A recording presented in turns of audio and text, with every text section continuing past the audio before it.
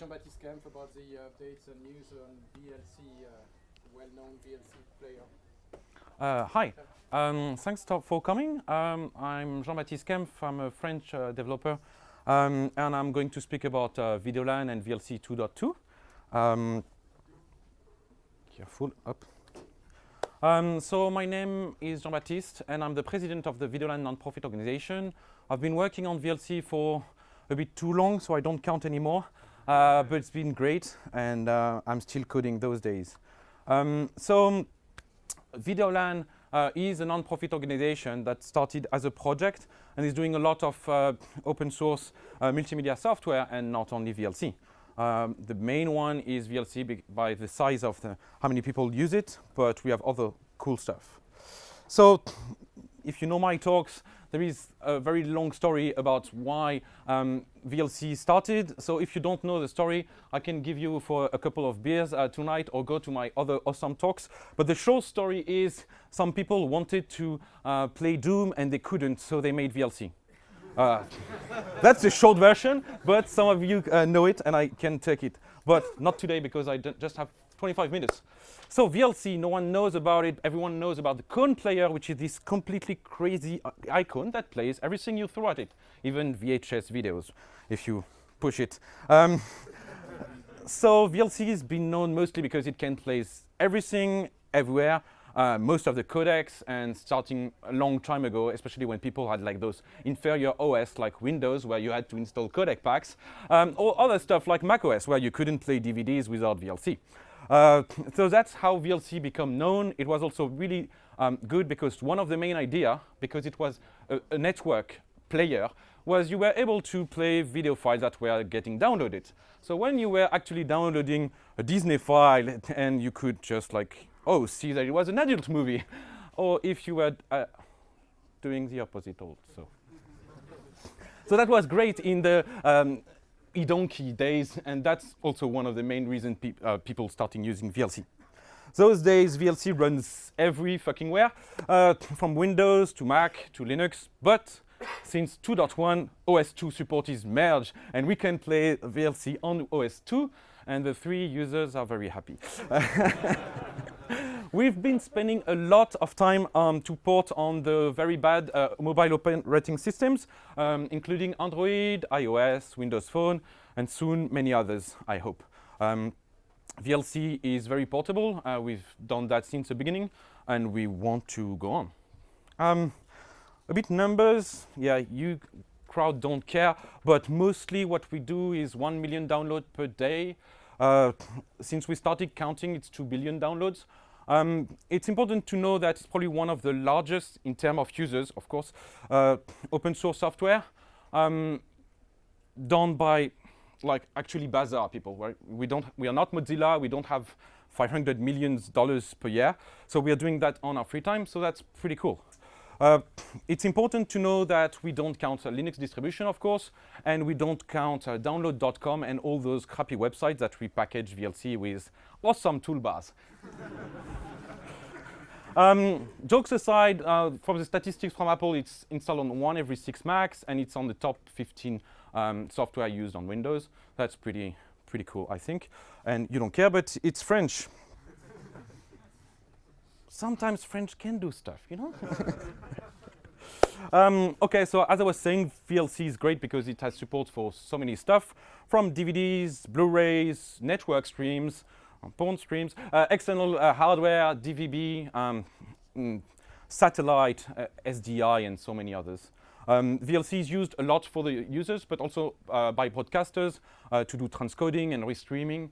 This is a common use case. So that was one of the first Videolan client version on GNOME, I don't know, 1 something. And that's the first DVD that was played by VLC, which is GoldenEye, as you can see.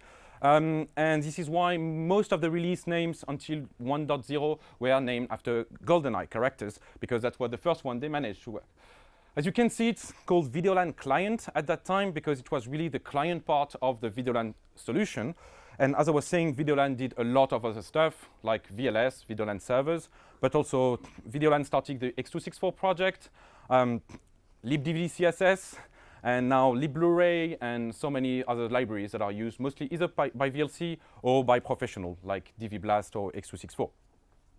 So we come from then to that. That is 2.1 with ponies, GNOME 3, sorry. So that's so far the version we have. I need to mention that VLC is done by a very small team. The core team is 5 to 10 people, depending on how you count. But we are quite large. We have around 600, 700 contributors since the beginning of VLC. Every year we have 150 more or less contributors. So a lot of people come, send a patch, and go away. That's important because that means that a lot of the core developers spend more time now reviewing patches than actually coding, which is sad, but that's the cool thing. But that also means that the decision when we merge features is not based on the usefulness of the feature, but how maintainable. Because you're going to come and say, hey, I'm going to give you that. And you say, oh, that's a really cool feature. Hey, I'm going to stay. Yeah. No, you don't stay. I mean, since when I started in 2005, there were 3 people who are still active from that time. So before merging the code, we really think, can I maintain this code without you? And if yes, we merge. If not, well, too bad. It has been the case that many times we had some really cool features that we removed because they were not maintainable. Being maintainable is important because that's how we can do cross-platform and caring about so many different platforms. Most of the decisions are done by the people who code. So the Videoland nonprofit does not do any decision on VLC. It's the code, the coders. The more you code, the more important you are. Mostly we try to reach a consensus. That's why we do meetings. And if there is no consensus, do a fork. So far, none of the forks of VLC have actually lived on. VLC does not exist. So VLC is a 200 lines of code wrapper around libVLC. So VLC, as you mentioned, it is a full multimedia framework like QuickTime, GStreamer, Media Foundation, DirectShow. It builds a graph at runtime depending on what you need to do, and it does that with a lot of modules. And that's how you see it. So libVLC is a very, very, very stable API. We never break the API. We never break the ABI. Everything happens in the core. So VLC is just a wrapper that calls libVLC, and everything is done in the core, and the core is managing the modules. The core is very light, around 100,000 lines of code. It doesn't know any codec, any format. What's the role is just to do memory, networking, file, and thread abstraction above the operating system. It's also able to do the module loading, because that's one of the major things to do. I need a decoder, I need an encoder, I need a stream out, and build the graph. And then just the clock synchronization between audio, video, subtitles. But nothing else is done in the core. It's really cool because that's one of the reasons why VLC is so popular compared to competitor like mPlayer, because we were able very early to take the best technology from the OS. For example, a lot of people say, OK, I'm going to do a video output. Well, let's take OpenGL because it works everywhere, right? Who has done OpenGL in the past? Yeah, does it work everywhere? When it works. Yes, it does work. Not. I mean, in the best idea, yes, it would be nice, but in real life, it doesn't. Because, for example, it doesn't work on Windows XP, it doesn't work on Android, of course, not on BOS and OS2. And it's also the same for audio output. You can use OpenAL, it's going to be great everywhere. Yes, but all those libraries that are great and work everywhere usually have a lot of issues. And mostly, they don't work correctly on one platform. And for audio and video, where you need to be very precise, this is very annoying. So this modularity of VLC is one of the best idea that was done.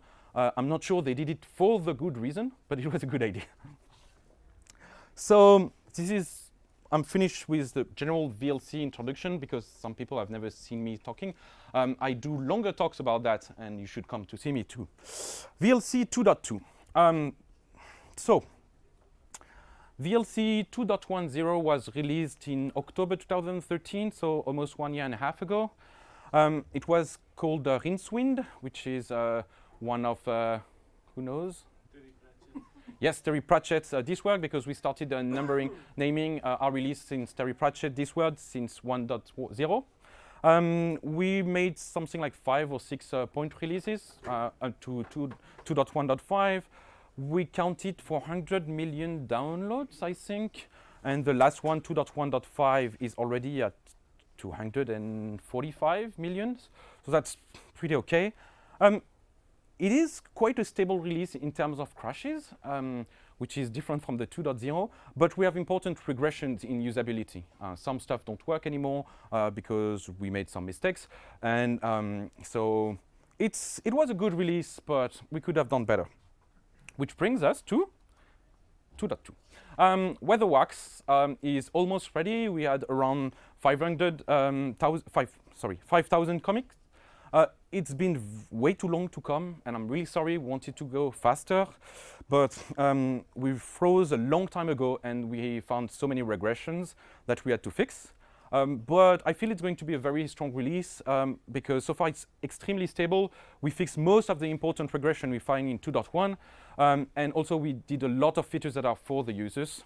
And also it's quite important that I went on with the changing of licensing of VLC modules, and most of the streaming output and encoding modules are now LGPL. Before I only did the playback part, so the streaming part. And libVLC is actually usable because we are using it a lot more. We have more users since we moved to LGPL. And let's see about features. One of the most important 2.2 feature is a Linux bug. So Linus complained on Google+, I don't know if you've seen, about why can't VLC, and with fuck in somewhere, Linux style, right? That you take your phone in the wrong direction, and of course then you need to be like that to watch, or then you have an awesome feature in VLC which is rotate, which is actually cropping when you rotate, which is completely useless. And the actual rotation feature you want is called transform, which is great and makes so much sense for the end users. So we thought it was not a good idea, so we have now a auto rotation feature. So we detect in MPage-4 or MKV or RAW H.264 what is the rotation wanted by the camera of the phone, and then we do auto rotation by inserting the transform filter. But it's very bad because it's going to do mem copies and it's very slow. So what we did is that we got basically now extending the video output internal API. We ask the video output, hey, can you rotate? And if it says yes, we rotate directly on the GPU. If it doesn't, then we insert it. Which means that in most cases, except on Linux mainly, it works directly. OpenGL on Mac, Direct3D, but also Android media codec. We had to fight a bit with hidden APIs, but it works. It basically works directly. For Linux and Xvideo, this very old Xvideo, you can it will actually take the transform filter and do it on the CPU before sending it to the GPU. So it's transparent. For 3.0 Linux, our Linux port is going to be using OpenGL by default, and so you wouldn't care anymore. Extensions. We have had extensions and playlists and extensibility of VLC in Lua for 5 years. No one knows about it. It's how you can play YouTube video in VLC. I don't know if you know, but you can take any YouTube URL, put it in VLC. VLC is going there. It's going to go in the page, take the video, and just show it in the video, which is good because it uses less CPU. It gives you higher quality than the usual RGB scaling issues you see on YouTube HTML5 player or the Flash one. So now it's directly with a new website, api.addons.videolan.org. And yeah, we copied Firefox ways because they do a lot of cool stuff. Our UI is not yet good, but we're working on that. Resume where you left off. This is probably the biggest feature people ask. Yes. So on VLC on iOS and Android, since 2 years, we already have that. And on the version on Windows RT, we have that, but not on the desktop. So we bundled that in the Qt UI and the macOS UI. So yeah, basically it kind of works. we had a lot of support, lot of Ultra HD codec, whatever Ultra HD bullshit means, but HEVC, VP9, Opus, lot of work. It was already working, but now it works in most formats, TS, MKV, MP4. Blu-ray Java menus actually work now. So they was been doing an amazing time of code on the Blu-ray. There is many commits and huge patch of Java code without spec. I have no idea how they did that. That was merged. We support FTPS. Digital cinema package, so you can actually play the file who arrive in the movie theaters, the 400 gigs files that come in an X3 file. Okay, most of you won't use that, I know, but some of you might. And we also support the decoding of it, decryption. So we don't break anything, we just do the EES already if you give us the KDM files. But that means that maybe you could do a video, a movie theater video projector based on VLC without buying some JPEG 2000 decoders that cost 25,000 euros. Some people did a lot of cool stuff by adding codecs that were already playback in FFplay or AVplay in LibAV codec, and we didn't map them. So stuff very useful like VP7 or BINC or DK3. Who knows what DK3 is? Yeah, okay, great. And we did a lot of changes on SPIC, FFV1, and some profiles like VP8 in OGG. Oh yes, WebVTT, I forgot about that one. Some people actually care about that. Don't know why. So those are not, we also did a lot of rework. Our seeking in OGG and WMV and MP4 was really not good, especially for WMV adult videos, because they all use the same encoder that is broken and does not signal the iframe in the same way. So when you were seeking, it went to a gray blocky frame, which is not what you want. So we fixed that. We added new modules. We added a libvpx, JPEG, SVG, and TECF and PNG modules. Mostly those are decoders, and now for the case of distribution like SUSE and Fedora, where they don't ship libAV codec by default, so you can actually play the whole WebM stack. One of the major change is under it is a GPU zero copy. So in the old way, when you were doing hardware decoding in VLC, you take the video, you demux it, you take the elementary string, you send it to the DSP, it decodes, then you get it back on the CPU, you do 2 modifications, and then you send it back. So you're doing CPU, GPU, CPU, GPU, which is very slow, especially because memcopy is murder. Thank you. And so now we have what we call zero copy, which is basically we have fake formats. We send directly the data to the GPU, and what we get back is just the ID of the frame. And we go that during the frame, we can do the filtering, and then the video output is just saying, now you display this one, now you display this one, now you display this one, which is great because it allows us to have 1080p or even 4K decoding on Android if your chip can do that. We support that so far with Linux VDPIU, Android Media Codec, and Raspberry Pi MAL things. And we're going to add more of those for 3.0. We did a lot of stuff in the OS 6 UI, mostly for Yosemite and multi-video output.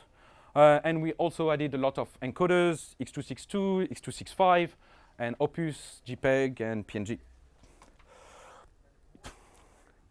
When we're going to release 2.2 next week, I hope, we're going to release at the same time iOS, VLC iOS 2.4, Android 1.00, no beta anymore, Windows Modern Metro 1.0 also, and all of them are using libVLC 2.2, which means that libVLC is actually usable because we use it now. And so that's a lot of, not many functions were added, but a lot are now stable and you can use them. So now I'm going to speak about the mobile port. Well, VLC for Android has been there since now 2.5 years. It's always been a beta. We still work on Android 2.1, even if Google does not like us to do that. It's a full video player and supports exactly the same because it's libVLC, and as you know, VLC does not exist. And it's also, compared to the VLC on the desktop, a full audio player with a database and search and cool stuff that we've never been able to do on the desktop. Don't ask me why. The first release were quite ugly with this Maya apocalypse if you use it. Disclaimer, dubious screenshot quality and designs. And then we started to move a bit to a cleaner design, but that was not really good. And finally, for 1.0, we are managing to have a white and a black background that match the holo theme. Great. Now Android moved to a new theme. So it took us 2 years to get to holo, and now they moved to material. The good thing is, while we're stabilizing 1.0 of Android, we already have 1.10, and it's full material and nice and blah, blah, blah, shiny and so on. And it's going probably to be released next month. So for once, we will be on the bandwagon. We have, yes, oops, sorry. We have 42 million users on Android, and 1.10 we have full Android acceleration and Samba coming. We finished the port on Android TV. We wait for more devices to be out, and we are full Android L. VLC iOS 2.4 is going out soon. It still requires iOS 6.1, which is iPhone 3GS. So far, we have around 10 million users and some cool screenshots. It's more flat than iOS 8-ish, but it's quite good. It's still very fast and faster than our ports on Android and on Windows. It's sad, but it's true. We support OpenGL shaders to do the chroma conversions. We have the multi-core decoding. We decode 10 bits videos. We have an ARM v8 port that is really fast, doing more than 1080p in software, which we can't do on any other hardware. We have Wi-Fi download, so you can upload directly without going through iTunes, but you can also download it, so you can use VLC as a USB key for your iPhone, which I'm not sure Apple knows that we do that because it's not compatible with their terms. We have added callbacks, so when you call VLC, you can have info back. So now if you just ask and send the protocol and say, well, VLC play that, because iOS doesn't have some intent like Android, so you can get info back. So that's cool if you have weird codecs and you don't want to ship all those codecs. And we did a lot of bug fixes. We also have VLC for Windows RT, Metro UI, so it works so far quite well. There is also, I don't know if you've seen, in a beta for Windows Phone, which is an OS where the libc is broken, the video output is broken, the audio output is broken. There is no IPCs, there is no compiler. You're not allowed to access file, and you don't have threads. But we're getting there. And I'm going to finish before they kick me out. And 3.0. So next week, we hope we're going to release all the platform of VLC, which is the first one. Unfortunately, as I said, we froze VLC 2.2 since a long time. So VLC 3.0 is already quite advanced. The most important is that we wrote HDS, Dash, and smooth streaming support. We are also working on rewriting the HLS support so we can play all those adapting streaming. The only Dash we miss is a WebM one. We are working on Wayland for Linux. Our Linux output is going to be OpenGL by default. We have now 0 copy also for the OpenMax Android, which is the old version of Android and not the media codec. We support a lot of stuff for ARIB subtitle and CAM. None of you are Japanese, I guess, but that's really cool for them. And we also, as we did a lot of rework on AVI, MP4, and WMV and OGG in the last version. On this version, we've reworked a lot on the MP4 and TS demuxers so that people realize that VLC really plays everything. And then we have Samba and service discovery browsing so that we will finally have a UPnP support that works. And I got 22 seconds left, and thank you. I can take one question before they kill me.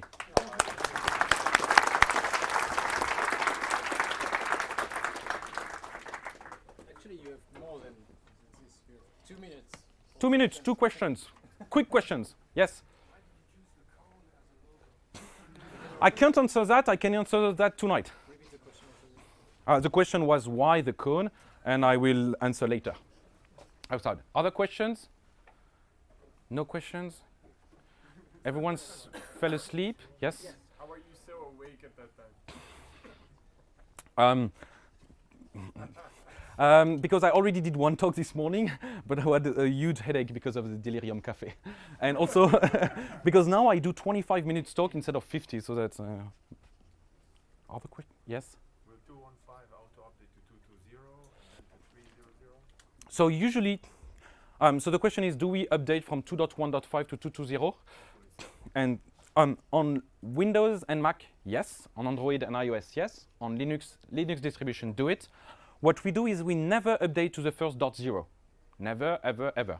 Because, well, we're all awesome, but usually what we do is we do a .0, and then 3 weeks later we do a .1, and then we update everyone because, well, you broke that. What's